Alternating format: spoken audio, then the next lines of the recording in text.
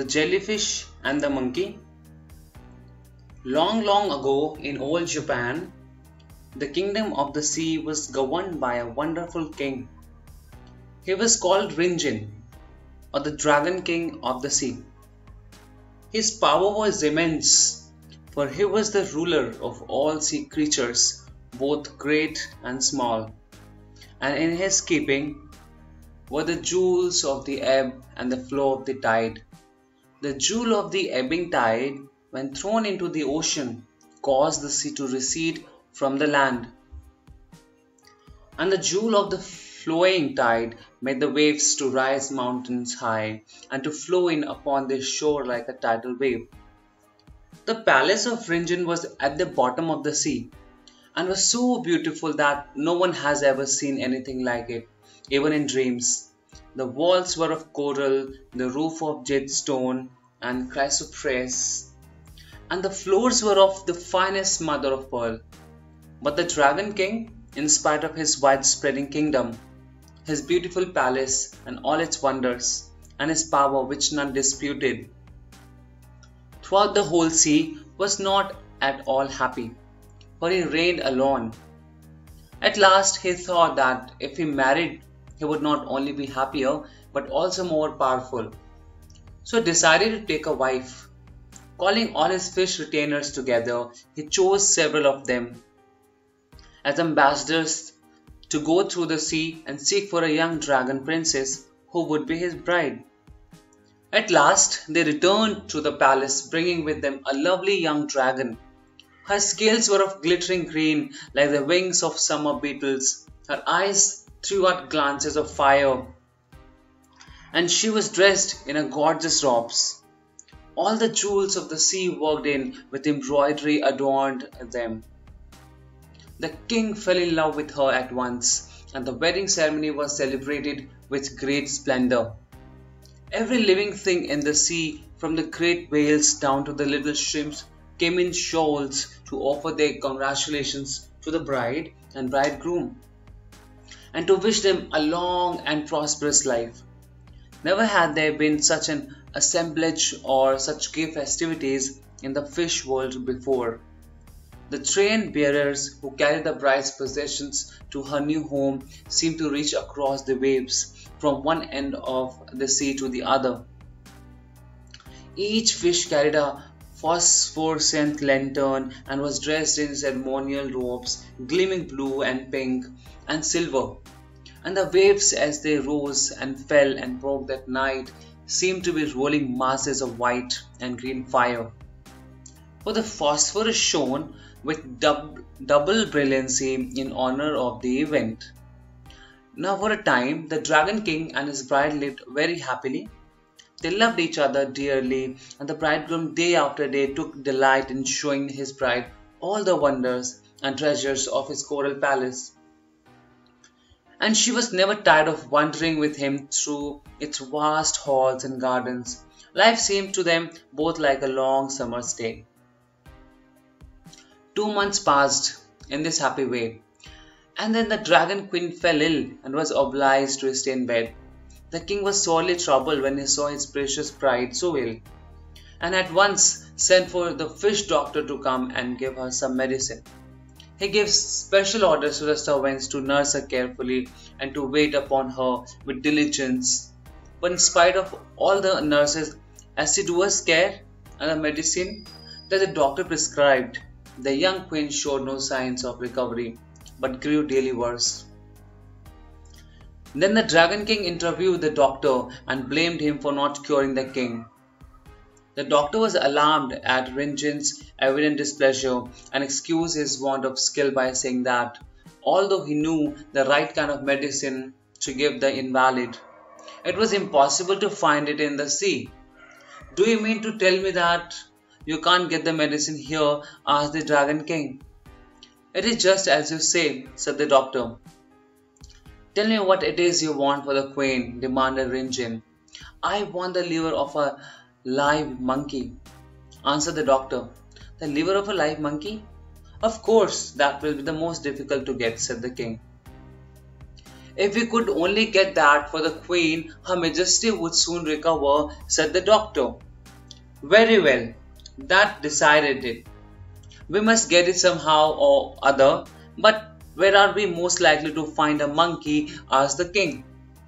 Then the doctor told the Dragon King that some distance to the south there was a monkey island where a great many monkeys lived. If only you could capture one of these monkeys, said the doctor. How can any of my people capture a monkey? Said the Dragon King, greatly puzzled. The monkey live on dry land while we live in the water, and out of our element we are quite powerless. I don't see what we can do. That has been my difficulty too, said the doctor. But amongst your innumerable servants, you surely can find one who can go on shore for that express purpose.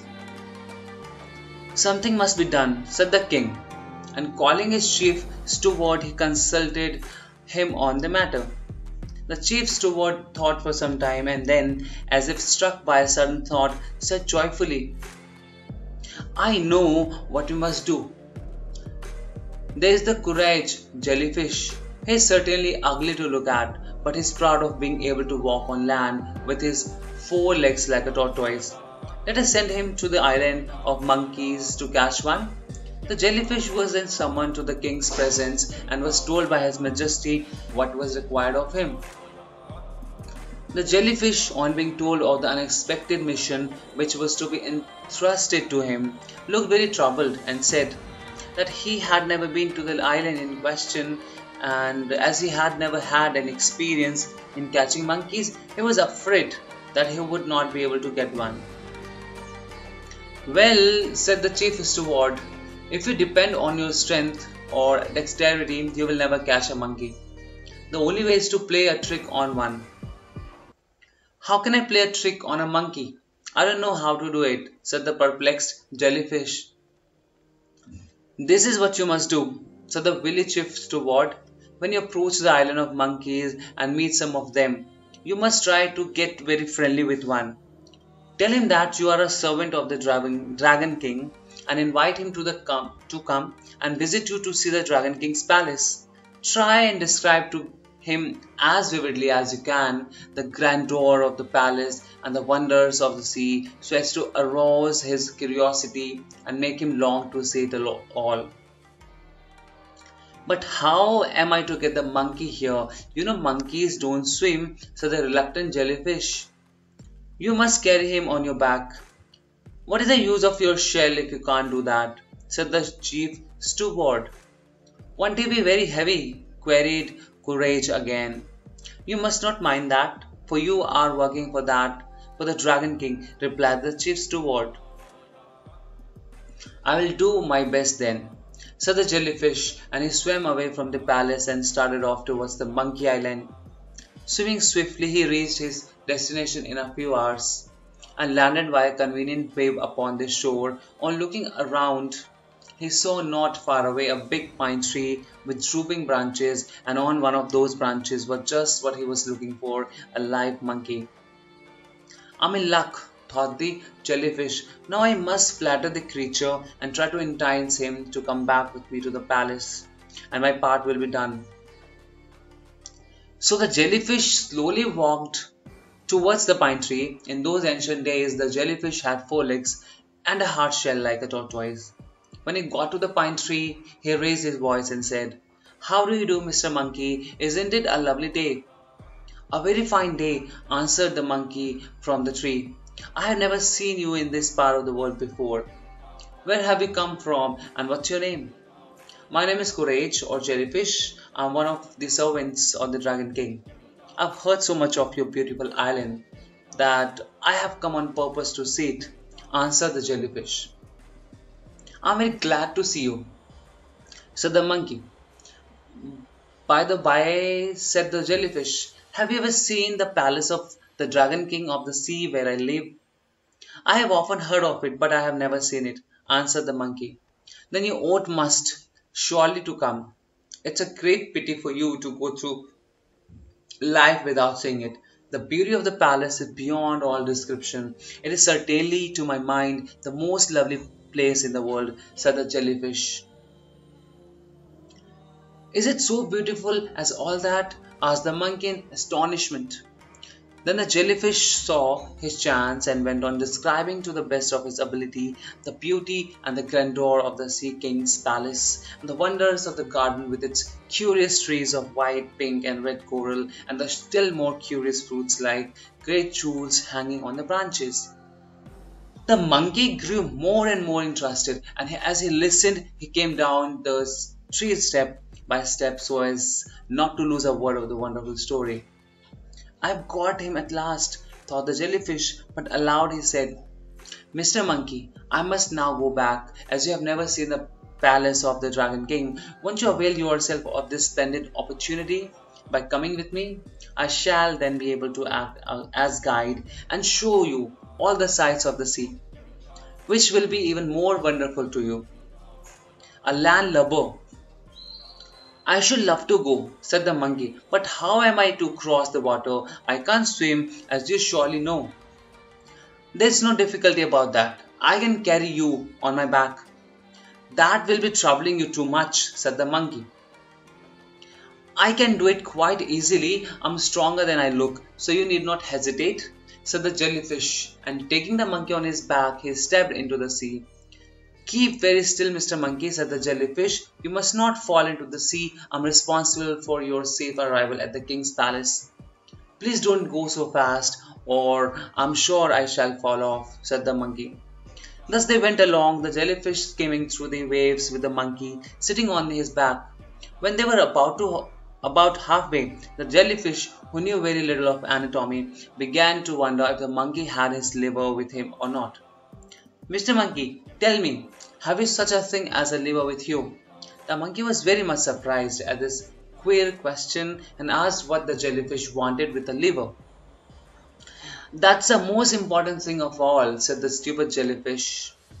So as soon as I recollected it, I asked you if you had yours with you. Why is my liver so important to you? Asked the monkey. Oh, you will learn the reason later, said the jellyfish. The monkey grew more and more curious and suspicious and urged the jellyfish to tell him for what his liver was wanted, and ended up by appealing to his hearers' feelings by saying that he was very troubled at what he had been told. Then the jellyfish, seeing how anxious the monkey looked, was sorry for him and told him everything. How the dragon queen had fallen ill, and how the doctor had said that only the liver of a live monkey would cure her, and how the dragon king had sent him to find one. Now I have done as I was told, and as soon as we arrive at the palace, the doctor will want your liver, so I feel sorry for you, said the silly jellyfish. The poor monkey was horrified when he learned all this, and very angry at the trick played upon him. He trembled with fear at the thought of what was in store for him. But the monkey was a clever animal, and he thought it the wisest plan not to show any sign of the fear he felt, so he tried to calm himself and to think of some way by which he might escape. The doctor means to cut me open and then take my liver out. Why, I shall die, thought the monkey. At last a bright thought struck him, so he said quite cheerfully to the jellyfish, What a pity it was, Mr. Jellyfish, that you did not speak of this before we left the island. If I had told you why I wanted you to accompany me, you would certainly have refused to come, answered the jellyfish. You are quite mistaken, said the monkey. Monkeys can very well spare a liver or two, especially when it is wanted for the dragon queen of the sea. If I had only guessed what you were in need, I should have presented you with one without waiting to be asked. I have several livers, but the greatest pity is that as you did not speak in time, I have left all my livers hanging on the pine tree. Have you left your liver behind you? Asked the jellyfish. Yes, said the cunning monkey. During the daytime, I usually leave my liver hanging up on the branch of a tree, and it's very much in the way when I'm climbing about from tree to tree. Today, listening to an interesting conversation, I quite forgot it and left it behind when I came off with you. If only you had spoken in time, I should have remembered it and should have brought it along with me. The jellyfish was very disappointed when he heard this, for he believed every word the monkey said. The monkey was of no good without a liver. Finally, the jellyfish stopped and told the monkey so. Well, said the monkey, that is soon remediated. I'm really sorry to think of all your trouble, but if you will only take me back to the place where you found me, I shall soon be able to get my liver. The jellyfish didn't at all like the idea of going all the way back to the island again, but the monkey assured him that if he would be so kind as to take him back, he would get his very best liver and bring it with him the next time. Thus persuaded, the jellyfish turned his course towards the monkey island once more. No sooner had the jellyfish reached the shore than the sly monkey landed, and getting up into the pine tree where the jellyfish had first seen him, he cut several capers amongst the branches with joy at being safe home again, and then looking down at the jellyfish said, "So many thanks for all the trouble you have taken. Please present my compliments to the Dragon King on your return." The jellyfish wondered at this speech and the mocking tone in which it was uttered. Then he asked the monkey if it wasn't his intention to come with him at once after getting his liver. The monkey replied laughingly that he couldn't afford to lose his liver, it was too precious. "But remember your promise," pleaded the jellyfish, now very discouraged.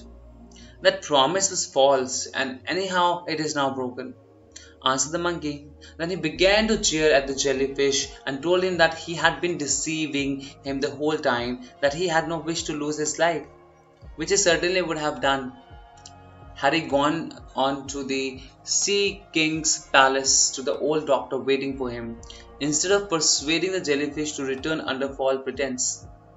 "Of course, I won't give you my liver, but come and get it if you can," added the monkey mockingly from the tree.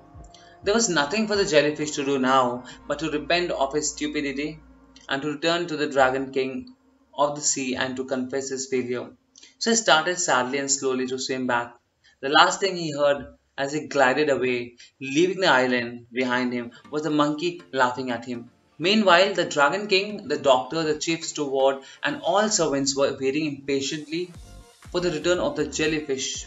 When they caught sight of him approaching the palace, they hailed him with delight. They began to thank him profusely for all the trouble he had taken in going to Monkey Island, and then they asked him where the monkey was.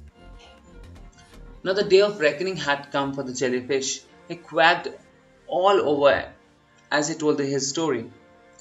How he had brought the monkey halfway over the sea and then had stupidly let out the secret of his commission. How the monkey had deceived him by making him believe that he had left his liver behind him. The Dragon King's wrath was great, and he at once gave orders that the jellyfish was to be severely punished. The punishment was a horrible one. All the bones were to be drawn out from his living body, and he was to be beaten with sticks. The poor jellyfish, humiliated and horrified beyond all words, cried out for pardon. But the Dragon King's order had to be obeyed. The servants of the palace forthwith each brought out a stick and surrounded the jellyfish, and after pulling out his bones, they beat him to a flat pulp and then took him out beyond the palace gates and threw him into the waters. Here he was left to suffer and repent his foolish chattering, and to grow accustomed to his new state of bonelessness. From this story, it is evident that in former times, the jellyfish once had a shell and bones something like a tortoise, but ever since the Dragon King's sentence was carried out on the ancestor of the jellyfishes, his descendants have all been soft and boneless, just as you see them today, thrown up by the waves high upon the shores of Japan.